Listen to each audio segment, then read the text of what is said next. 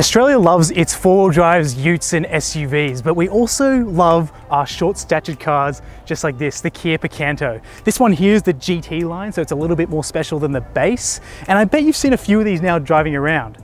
My name's Cameron, this is a ProductReview.com.au in-depth look, and today we're checking out the 2021 Kia Picanto GT line. Hey you, I noticed you're not subscribed, but if you are, thank you so much. But if you're not, make sure you hit subscribe because you're missing out on a ton of upcoming reviews that are coming from us here at Product Review Cars. We're just getting started, so make sure you don't miss out. Hit that big red button and the notification bell so you don't miss an upload from your favorite Aussie car reviewer.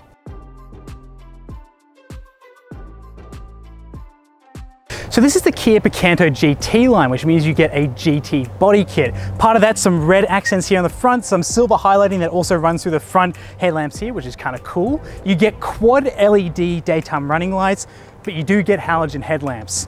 You also do get LED turn indicators, which look kind of neat. And then you've also got some fog lamps down the bottom. Moving around to the side of the bumper, and you've also got some real air vents. Nice touch, Kia, because a lot of people aren't doing that on their cars.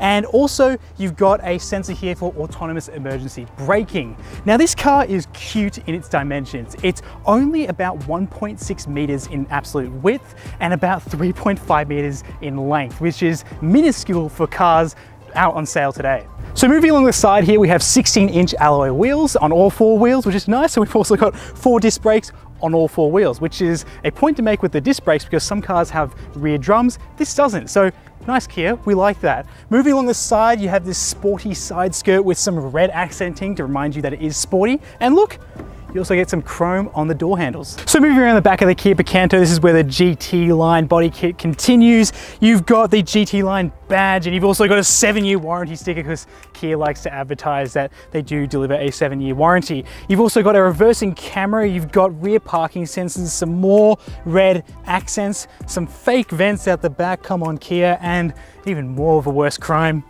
fake exhaust. But take away the fact that they're fake, it actually is a good looking back end for a small car like this. And add the fact that you've got parking sensors and cameras, makes it really easy to make the most of the small, short wheelbase of the Picanto. So hopping to the back of the Kia Picanto, we're gonna check out its boot.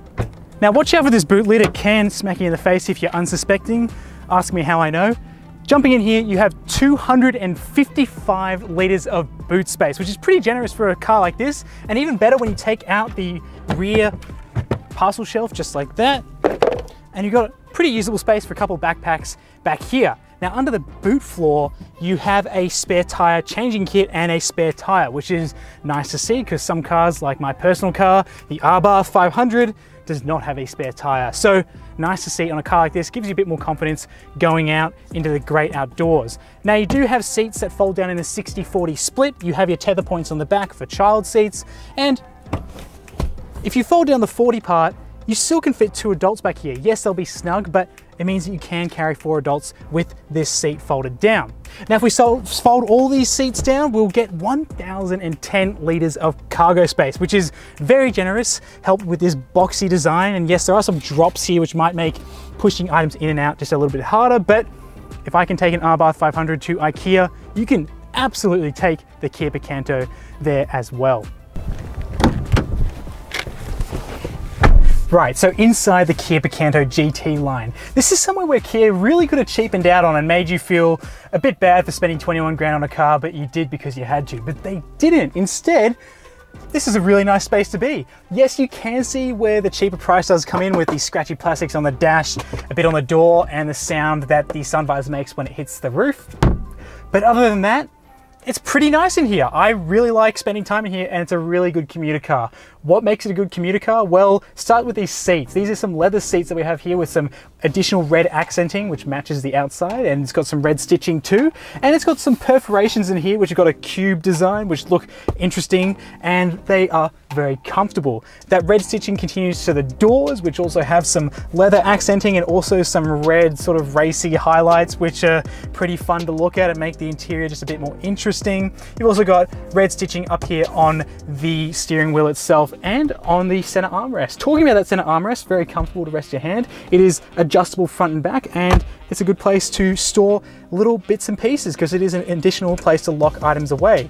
Starting from the top, you've got an 8-inch full color display, which is easy to interact with. It's got a nice coating on it to prevent too many fingerprints going on here. And it's really designed for you just to plug in your phone and go. It doesn't have navigation in here. You do have simple controls for radio, media, and all those sorts of things. And you will have your reversing camera pop up here as well. But it is designed to connect your phone and go. Talking about connecting your phone, I have had some issues with the wireless Apple CarPlay. I've disconnected my phone heaps of times, done all the troubleshooting, still have it disconnect on me sometimes. So that is a little concerning, but overall it works really well when it is working. And moving down below, simple climate control vents. Yes, they feel like a washing machine, but they do work. And you've got a 12-volt socket and a USB socket down there as well. Now you've also got a cubby hole to put your phone, like perfectly sized for a phone. And you've also got some cup holders, which are very clever. They're almost like those Porsche ones that pop out of the dashboard. They swivel around to reveal little cup holders, but then you can just push them back and you'll get more center storage space there. Nicely designed shifter for the automatic shifter. This is a 4-speed automatic, so you have a option to shift into a first, second, and third if you really have to just squeeze all the power out, but I find it's a pretty good gearbox to use. And you have a manual handbrake and pretty simple instrument cluster at the front. You have a screen that will give you all the vital information, mainly just for that digital speedo and trip information, and that's really it. Stalk operation, there's nothing special there apart from having automatic headlamps, which are cool. And like I mentioned, you can control the side mirrors by just pressing in a button on the side, which is super easy, saves you having to walk out and ask your passenger to fold the mirrors back in, or so you don't forget when you're on the move. You do have cruise control and a speed limiter, and like I mentioned, you do have automatic braking just in case you run into a moment when you forget to brake and there's a car or obstacle in front of you or someone crosses out in the front. So it's well equipped in here, it's really comfortable, but the comfort sort of ends with the back seats a little because this is how I'm set up in my sitting position, but just check out what that looks like from the back. Okay, now this car does have 4 doors, but yeah, it's not the most comfortable car for long trips. I can fit okay here, my knees can move to the side of the seat, this is how I would normally be driving, but if I try and put my knees into the back of the seat, the front driver's gonna complain feeling my knees going to the back of them, but yeah, not much knee room at all. My feet are actually pretty comfortable. I have ample movement down the bottom. There's nothing constricting my feet movement, which is all right. And my headroom, yeah, it's a little bit restrictive. I'm 5'11", so back here it's okay. But if you're any taller than that, you're definitely gonna feel like you're being squeezed in here. Now, where you're gonna definitely be feeling like you're squeezed is if you got this middle seat for long trips, because moving in here, yep, middle seats here for definitely smaller or younger individuals, not someone even of stature of 5'11", you can't fit in there very comfortably at all. But other than that, the leather is great. I love the leather. It makes everything a lot more nicer back here. You have good seat pockets, and you've also got ISOFIX points for children's seats on both the outer seats, which makes it easy just for loading around smaller people. But yeah, in here, definitely not the most comfortable rear seats, but at least we have doors to get in and out of, and it's not a 3-door, so it makes it really easy to get in and out of. Ugh.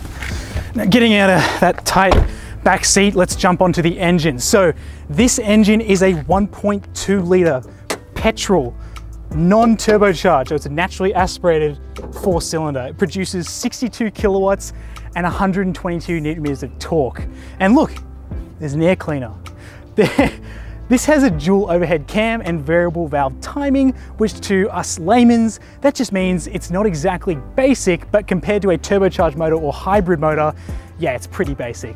This one here is paired up to a 4-speed automatic, as I've already mentioned. So let's just see how much power we can squeeze from the little 4-cylinder. Okay, so we're driving the Kia Picanto. I've been looking forward to this for a long time because I've always wondered how little power could you put in a car and still make it okay to drive. I mean, well, we're looking at it. This is 62 kilowatts right here. And how does it perform? Surprisingly well. Very well, actually. This thing only weighs 1,010 kilograms, and paired to this 4-speed automatic, I thought I was in for an absolute snooze fest, but instead, what I've got is what feels like a Vespa that's got a roof, automatic wipers, automatic windows, autonomous emergency braking systems, wireless Apple CarPlay, and can fit 5 people in it. It is so fun to drive because of two reasons. One is the steering ratio. They've nailed it with the steering ratio because it's not too slow where you're going, well, I've got to turn and cross my arms every time I go through a corner, but it's not too quick either where you feel like you've only got small amounts of movements and, you know, it feels a bit weird, feels a bit like a race car. Instead, they've nailed it with this in-between flavor for people who are going to be driving this around the cities and laneways of larger cities. Now, I've loved my time with the Kia Picanto just because how easy it is to jump in and get going. I would definitely appreciate the addition of push-button start and keyless exit and entry, but it's not entirely necessary. I get it for this price point of around 21 grand, but it would definitely add to the experience. It's so easy to turn on and get going. It's like the non-fuss car. It doesn't complain about anything. It just gets going. And when you hop in, you're greeted with nice leather seats, which are very comfortable. Leather steering wheel feels great. The door inserts for the leather are even better. Just everything's so nice and comfortable. Everything works. Like the simple climate controls, yes, they are very basic and they look like a washing machine down here, but they work. That's all that matters. You got plenty of storage space for your phone and easy to access cup holder accessories down the bottom, which are really cool, and they look kind of fun to play with when you're bored in traffic. The shifter feels nice to engage with because it feels like an old school rounded knob on the top. And yeah, basic as it gets in here because it's all you need. It's really what I'm using it for, and what I guess imagine a lot of people would use it for is just for that daily commuter, or, you know, that second car, or even your first car. This is a great option, and I really do think it's top of the range in terms of against its competitors because it's just so damn usable. You've got 5 seats in here. You can legally put 3 adults in the back. You've got plenty of storage space, and you can even fold down a seat and still carry 4 passengers in here. Turning, low center of gravity, grippy tires, I might add. I think the tires that come with this from the factory are pretty decent for what most people are going to be using it for. Tighter corners at higher speeds, no issues, no wheel chirping, no nothing. It doesn't complain, even with these 16-inch alloy wheels. Braking is seriously impressive just because of how light this thing is. And look, doesn't matter if someone's driving a Porsche next to you because they're gonna have to stop and go in the same traffic. So you're sitting nice and upright, you got decent brakes, you got autonomous emergency braking up the front. Everything's really simple and easy to use. My main gripe is this center screen and connection to Apple CarPlay. I don't know what it is. I've tried disconnecting, tried reconnecting, tried doing everything in the book that Kia would have to offer in terms of resetting the actual system in here and resetting the Bluetooth connections and resetting my phone connections even. And I'm still having issues with wireless Apple CarPlay working. And I think that would really irk me if I just bought this, because that means trips back to the dealer. I know for a fact that the dealer, if they don't know what's causing it, are just going to troubleshoot with you, which is something you just could do at home. If you're not as much as a technophile as someone, I guess, like myself, like I'm big into tech and I hope I know what I'm doing or know how to at least find a solution. I was really struggling, so if I'm struggling, I couldn't even imagine like someone like my mother would be able to try and find a solution for this.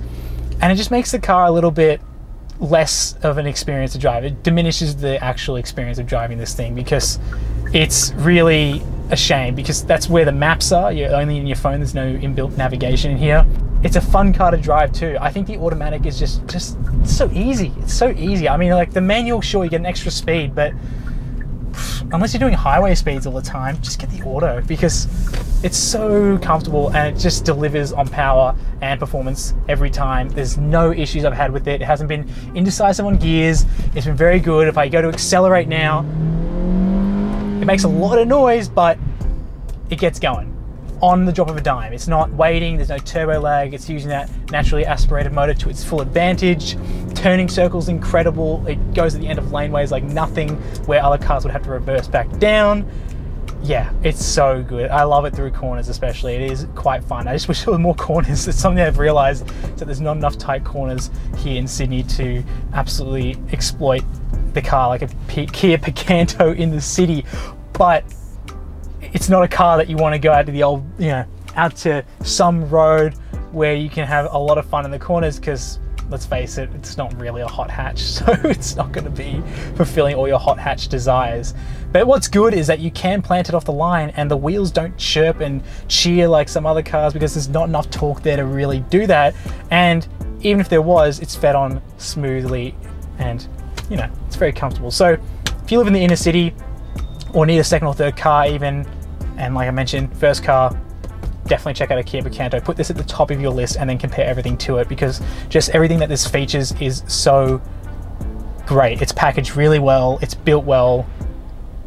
Yes, it's got cheaper materials, but it's gonna get the job done fairly well. And so that's been the Kia Picanto GT-Line.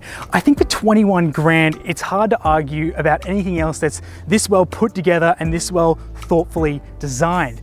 I really think this would make a great first car, or if you're someone living in the inner city that needs a second car, or this is your primary mode of transport, you'll absolutely be happy with this. Now, what are the small issues I have with it? Yes, the screen connectivity with my phone was a bit patchy. I hope that's something Kia can fix in the future, or that's something that I need to fix with my phone. But trying multiple times to connect to it, yeah, it's a little bit patchy and a little bit frustrating when that cuts out completely. And if you're regularly carrying full-size adults in the rear or need to carry big items around, it's gonna feel a little bit cramped in the rear. But if it's just one or two of you or some small people in the back, this car is very ideal for inner city living. And if you have to take it on those little bit longer road trips, this is a car that can do it. So very comfortable, well thought out, and pretty well built. And look, 7-year warranty, it's hard to argue that as well. So this is a pretty good package for 21 grand. And where should you put that on your shopping list? I think definitely at the top.